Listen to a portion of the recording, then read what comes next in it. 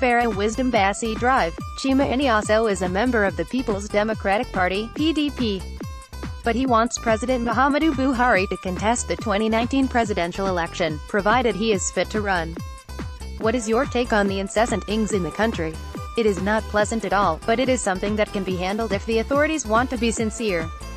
Do you have an idea of how the security situation can be better handled? I am not a security personnel, but I know that there are provisions to checkmate such things. That is why I said if they want to be sincere, it will trickle down from the top to the bottom.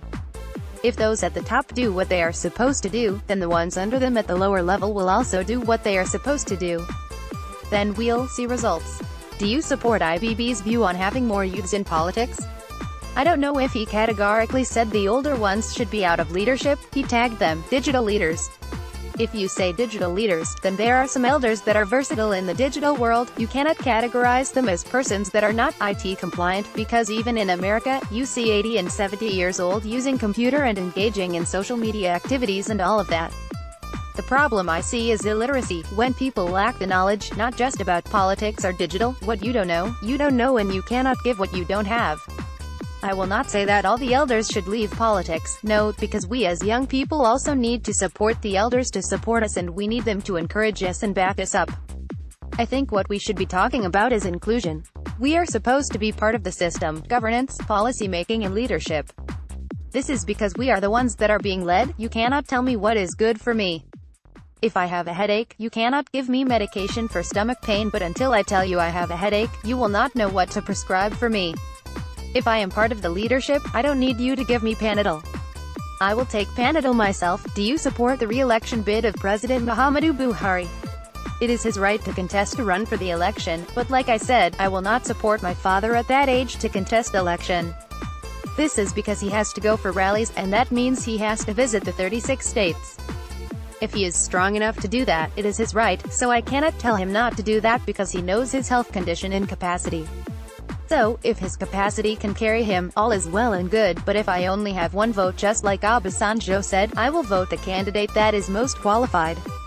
And the candidate must convince me, and the only way the candidate can convince me is through his record, his business record, and what we see during the campaign process. We'll see what the candidate will do, what he will say and what he has done. Where should the support of the Igbo go in 2019?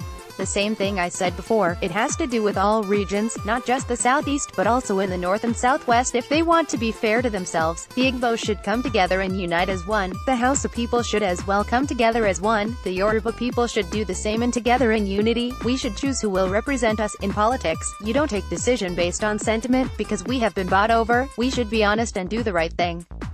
It is about time we do the right thing so that this country can attain greater heights, but they have been busy going round in circles, and that is why I am interested in seeing young people come on board.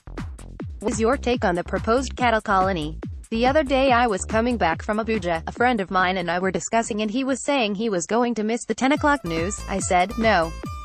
You are going to watch the cattle. Each time you tune to your television, it is cattle you see everywhere. So, where did this come from and how did we get there, before you start talking about cattle colony? That should be the question we should be asking ourselves. How did cattle now become news? Something we eat. If we are able to answer that question, then we are getting closer to a solution. I don't know, but we have to look inward and know exactly what the problems are, where we got it wrong. If cattle are our problems, then we should settle the cattle and let the cattle be, and if we are the problem, we should settle ourselves. But I can never be a party to making the cattle more important than a human being.